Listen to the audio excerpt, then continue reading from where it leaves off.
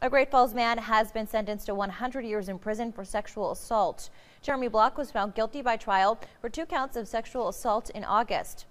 According to court documents, Block abused the victim from 2011 to 2015 and gave her prescription pills and alcohol throughout the abuse. During the sentencing hearing, the victim stated that Block's actions gave her a life sentence. Judge Greg Pinsky said that throughout this process, Block has not taken responsibility for his actions and continues to blame the victim. Pinsky says he will not tolerate or allow the victim blaming to take place in his courtroom. He showed support to that victim during the sentencing. No sentence can ever alleviate the pain that you've suffered and everything that you've been to.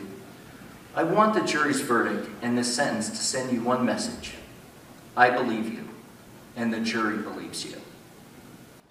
Pinsky sentenced Block to the Montana State Prison for 100 years for each count, and they will run concurrently. Block must complete phases 1 and 2 of the sex offender treatment program to be eligible for parole. Pinsky said Block has been designated as a Tier 2 sex offender due to his past acts of sexual violence, behavior, and attitude.